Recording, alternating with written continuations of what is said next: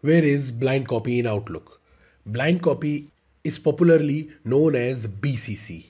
When you add an email address in BCC, the email you send will be received by your recipient, but other members which are available in the to and CC segment will not have any knowledge of additional member which is added in the BCC segment. So click on the new email and you will see to and CC is available. By default, BCC segment is missing in Outlook. So if you want to add it here, you simply have to click on the options, and in the show fields, you will see an option BCC. When you click here, you see BCC option appears. Now you can add the email address of your recipient in the to section, in the CC, as well as in the BCC section, and simply send the email. If your problem is solved, don't forget to like and subscribe this channel. Thanks for watching.